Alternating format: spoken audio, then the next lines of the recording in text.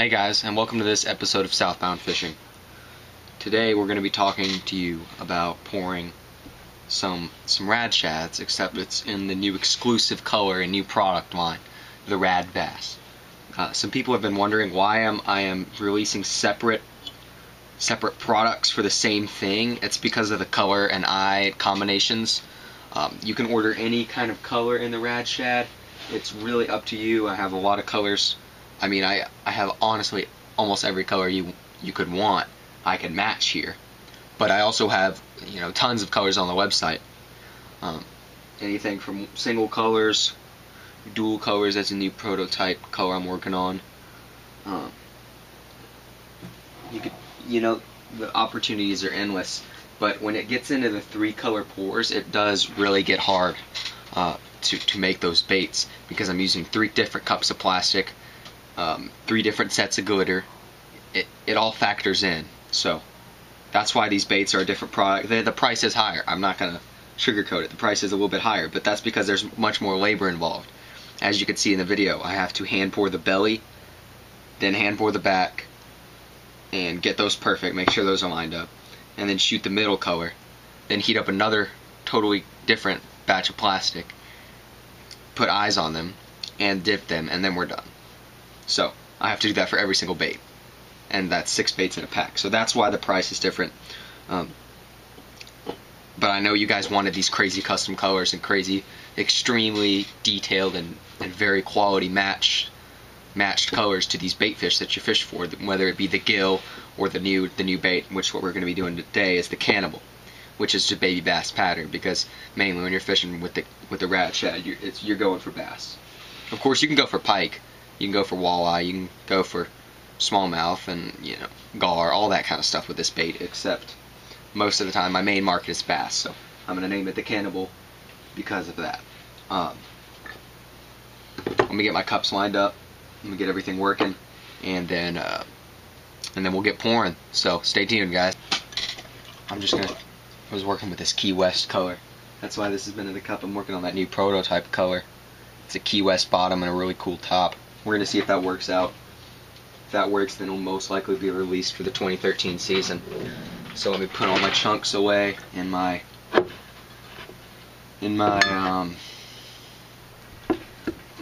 scrap drawer. Just getting pretty full right now, so. And then we'll see if I have any left over of the Cannibal color.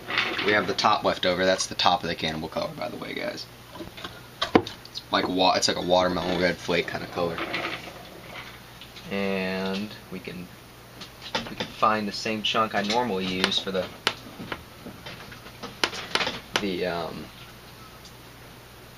middle color. You can find that somewhere in here. I know I got it somewhere. There's tons of plastic in here, by the way. There's honestly tons. So there we are. Got it. And all that is just a nice black with a green flake in there. So clean off the spoon. Start cutting this guy up. I'll show you what I do with this. Just take a chunk of plastic. There's an eye on there. Take a chunk of plastic. You can either use normal scissors, or I also have these tools down here. Let me grab them. There it is. It's I think it's like salad. It's like for salad tossing, but I really like them. I like them because they're big, and look at them. They have that dual blade, which is really cool in here. I don't know what happened. There used to be a spring right there. Oh well. So I'll just take it, and what I'll do is I'll just cut it that way. Cut it that way. Cut it one more time. And it's like we have this big, nice fanned out thing with this little holder strip on top. It's just a way to cut it out. Cut your stuff out efficiently and get it into small chunks. And when you cut it, you have those little small chunks. And I just cut these with normal scissors. And then once you get up to the last little bit, which was holding it, you just shred it like you normally would. You can also use a meat grinder. I've seen people use cheese graters for this. A lot of cool stuff. And so it's now just a bunch of little chunks of plastic in there. Hit it with a fresh dose of the Canny Creek Crystal Clear. Mix it all in so that it does have some fresh chemical going in there.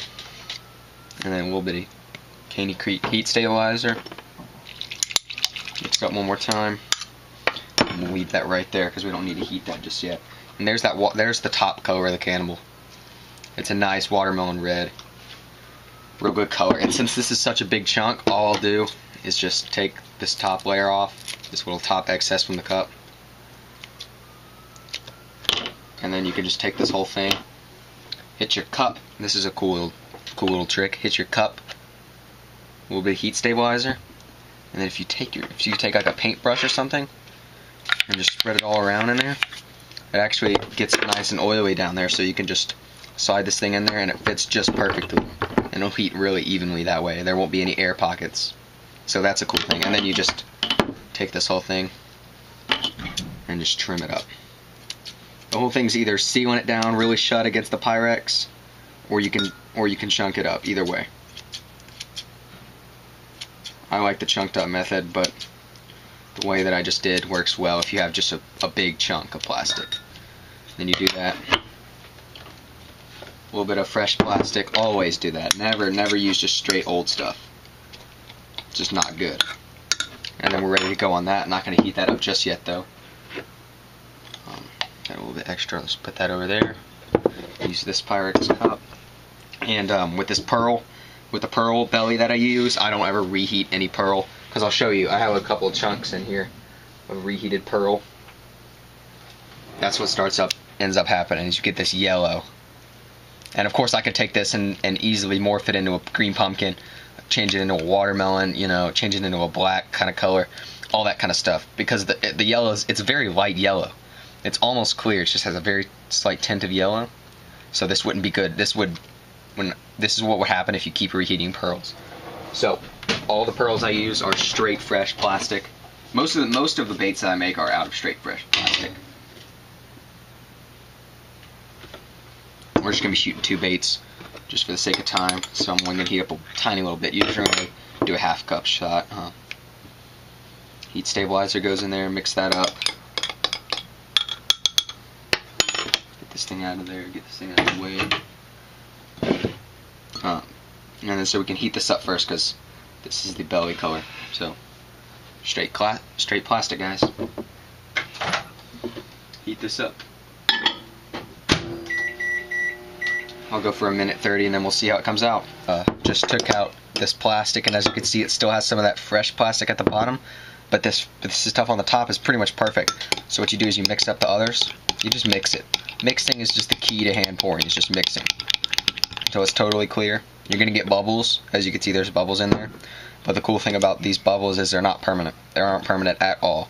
Once you heat it and get it to the right temperature, they're gone. So if you see all those bubbles, don't be alarmed. You can cook them right out. We're gonna put them right back in the microwave. And also, I'm gonna show you a new trick once all this stuff comes out of the microwave. I'm not gonna show you again because I'm just heating up scraps. So the next little clip will be of me actually getting the stuff poured. As you can see, crystal clear, no bubbles. I told you they'd cook out. We're gonna add colorant now and get ready to shoot this thing. Okay guys, now as you can see, I have the rad shad cavities lined up. Take my pearl. Just gonna pour it right in there. It's not actually the biggest belly I have. Fill it about 3/4 of the way, not all the way, of the belly part. And pour this one too. You are going to get a little bit of bubbles. It happens, hand pouring, you get bubbles, so. But they're so small. But here's one really cool thing you can do. Take an aiming flame or a lighter or anything, get it lit, and just slowly move it across that top. And what will happen is hot air rises, right? Simple physics. And the heater will heat the air inside the bubbles, or the lighter will heat the air inside the bubbles, bring them up to the top, and then what it does is it melts that top of the bubble and just gets rid of all the bubbles. It's really cool. Just zap them right out of there. Okay, we'll pour the watermelon next, and then we'll shoot the black, heat them up, put them eyes on them, and dip them. Okay, we're just getting the watermelon out of the microwave. There's some parts that aren't heated, but that really actually does not matter, as long as that part that you want is heated. As long as there's enough to pour, pretty much what I'm saying. And then you just get this. Let me just move it down so you can see a little bit better. And then I just pour the back. And that watermelon, that nice looking watermelon red.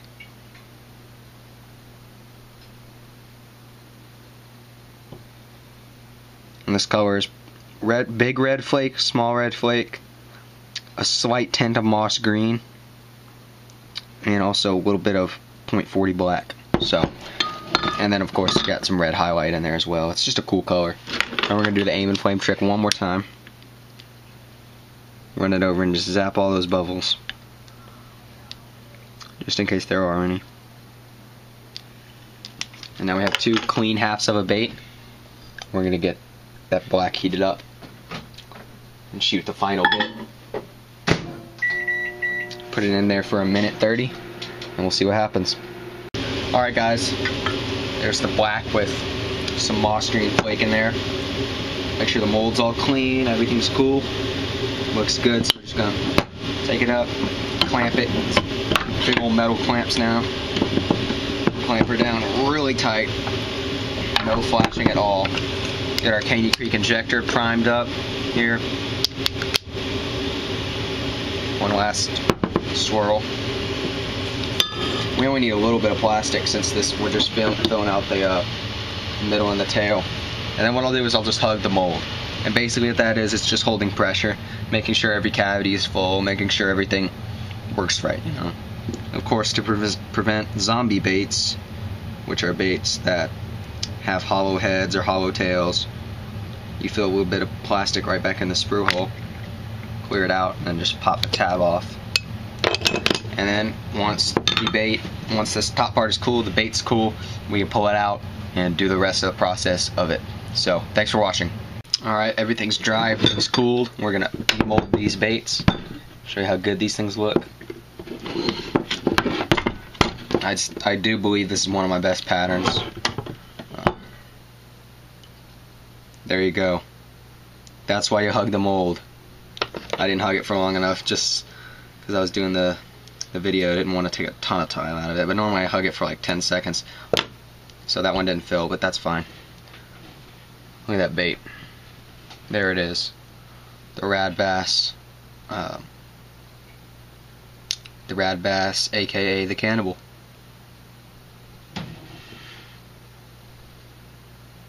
It's a good looking bait. We're going to get it dipped with eyes and show you how it looks. So, let me get my eyes out really quickly. I use Caney Creek eyes, of course. And I use red for these Rad Bass. I just like the way red looks. So, let me zoom in real quick on that bait and see what I'm doing to it. Sorry about that. Okay. Take one of the eyes off the sheet. Place it right on there. Perfect. Flip it over, do the same thing. In the exact same space.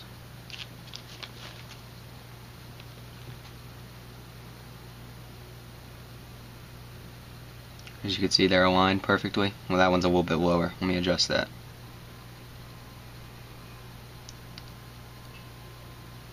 There it is.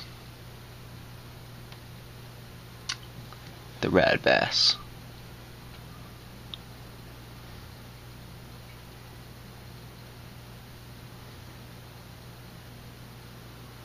Looks way better in the sun. I'm in my dark shop right now, so it's not going to look the best. And then I'll just dip it in this pearl plastic to give that head a little bit of pearl shine on it.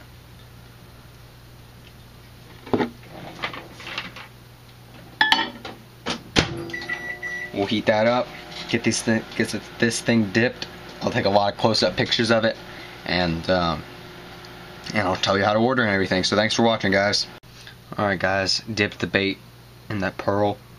As you can see, it doesn't make any, it doesn't like make the black or any of that pearl. It just, the pearl's so light and it's just such a thin layer that it just works. It just simply works. It's a great bait. It really is. It's really cool because there's so many things you can do with this tail. The tail action on swim baits is everything. The body shape, you know, it's a big deal. You want something that has a nice body shape, but that tail action is what absolutely sets the thing off. And I pour it with a harder formula. Caney Creek, Jason at Caney Creek, he sells two versions of this mold. He sells a version of this mold with the swim tail, which is a thinner tail. But I chose the thick tail. It thumps. It really does thump. You can feel it. You can feel it on your rod. It doesn't just curl like a grub. It's not a weightless feeling. It does produce a little bit of thump. So that's why it's so good for swim jigs and so good for weighted hooks and fish head spins. And it's just a real versatile bait. I didn't think it would be as versatile as it was when I first started fishing this thing. So that's why I've come up with different colors. I know that a lot of you guys are fishing in smaller waters that don't carry shad, that don't carry shiners, or trout, anything like that. So I have to, you know, I have to create baits for you guys that will work, and this bait will work. It looks like a baby bass. If you're fishing for bass, you're fishing for a fish that eats baby bass. If you know that there's bass in the lake you're fishing in, you know that there's baby bass. It's not a question of, oh, I wonder if there's shad in here, I wonder if this color will work. This is a standard color. It's a detailed color. There's a lot of companies that just throw a watermelon with a pearl belly out there and say, oh, baby bass. But I wanted this to be better. Bass, as you know, bass sometimes have red eyes. If you prefer a different color eye, I can easily do that. I have almost all colors of eyes. But I standardized, I placed them with a red eye. And it has that black lateral line. And also, it'd be cool. That'd be a cool bait, right? I mean, I think that'd be a cool bait with just that lateral line. But the tail is black too. That's what really accents it. Bass are not a light fish. Bass are not a mullet. They're not a shad. Those are bright fish. Blueback herring, they're bright fish. They have a lot of bright colors. They stand out in the water. It's hard to see a bass sometimes in the water. They have a really dark back. Their bellies are white, but they keep close to the bottom sometimes, and you just can't tell that it's that white belly. So this is a darker profile because it has that smoky black tail. It's just overall just a really cool concept for a bait that I wanted to do for a while, and I can finally introduce it to you guys. I came up with this formula that I'm happy with. So thanks for watching this video, and of course you can order the Cannibal today at the link in the description. It will be right there. You can pay with PayPal, credit, or debit card. So thanks for watching. All baits are made in the shop. There's no outsourcing. There's nothing like that. And order the Cannibal today. Thanks, guys.